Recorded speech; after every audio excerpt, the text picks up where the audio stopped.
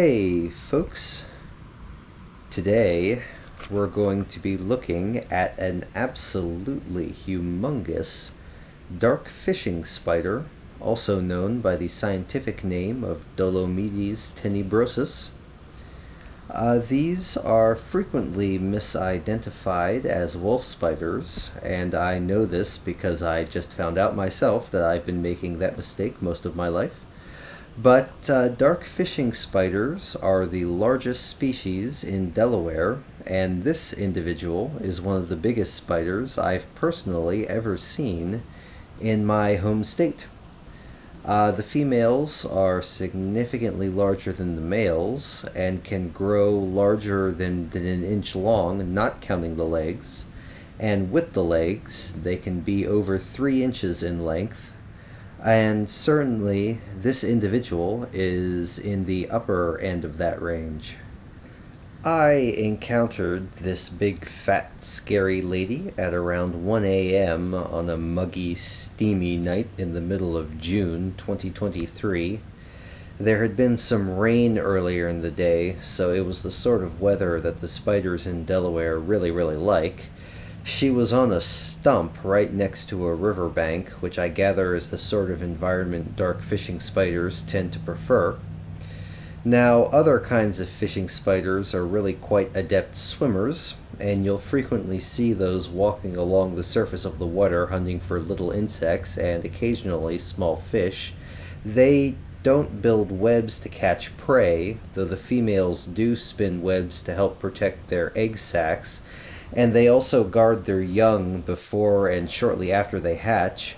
However, the dark fishing spider is apparently less of a swimmer than its cousins, so you're not likely to see something like this walking on water.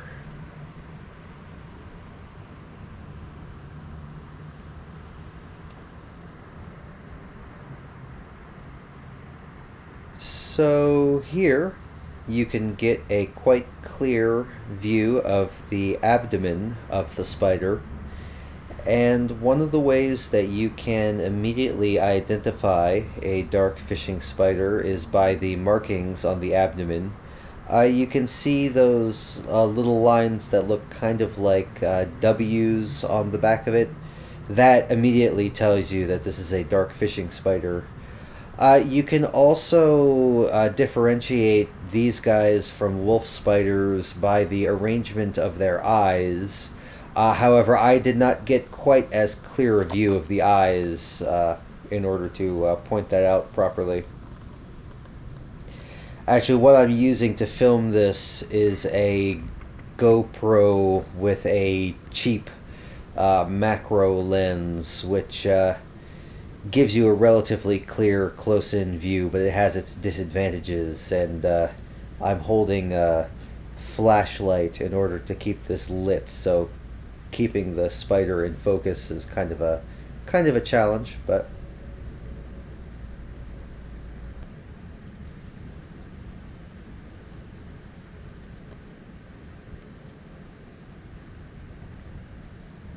that was a lucky ant just now.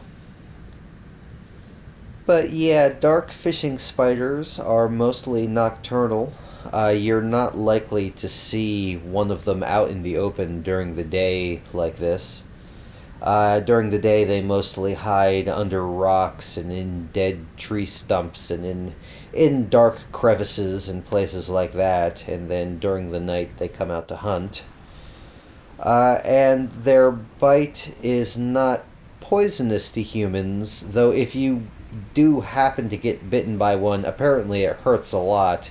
Now, everything that I've read indicates that actually getting bitten by one of these is very rare and is only really likely to happen if you decide to grab it for some reason, which I don't know why you would do that. And in case you're wondering, like, I've got my camera on a selfie stick, so I'm not as close to the spider as it might look in this video. In part because it's like a great big spider, and it would be creepy to have it crawling around on you, even if it wouldn't be especially dangerous. But anyway, I hope you've enjoyed this video, and there will be more to come in the next few weeks and months. Stay tuned.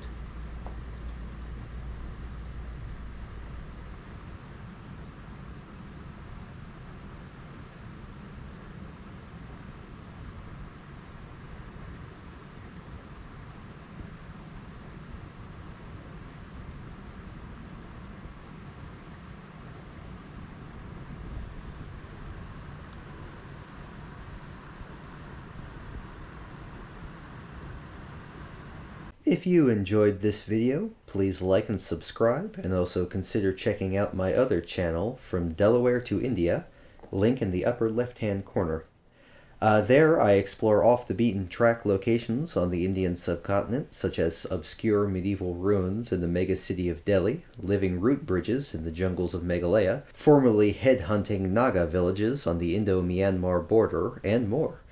The content there is obviously rather different from what I post here, but you might still find it interesting, and thank you very much.